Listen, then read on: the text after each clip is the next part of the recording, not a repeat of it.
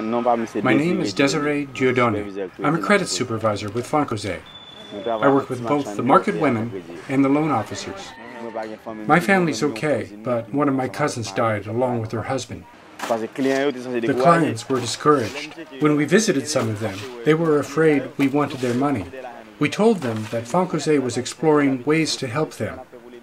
Later, when we explained how we could support them, they were very happy, because we're the only bank that did this. And we're following up to determine which clients can take new loans right away.